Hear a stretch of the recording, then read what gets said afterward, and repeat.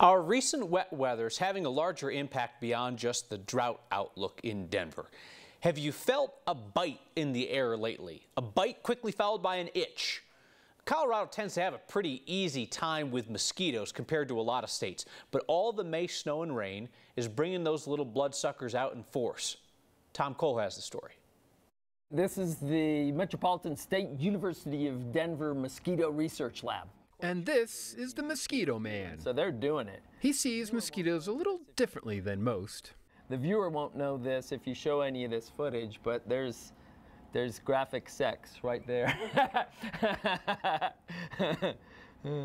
These are not the pesky blood-sucking insects we have in Colorado. These are tropical jungle mosquitoes. They're fabulous, yes. But Professor Bob Hancock loves them all and has 30-plus years of mosquito knowledge. He also has news about this upcoming mosquito season. And yes, it sucks.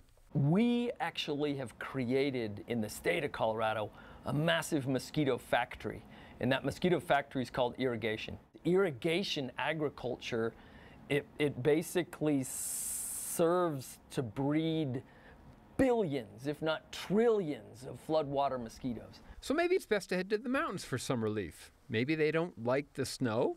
When the snow melts, it hatches the eggs, and the little larvae slowly grow up in icy water, and they start to come out in mass, usually in July. The Mosquito Man is predicting a large presence of mosquitoes in the mountains come July and August. But there is good news. If you simply have to put up with a few mosquitoes buzzing you and biting you, just think for a minute though, this is all because of water, and boy oh boy do we need water. For Next, I'm Tom Cole.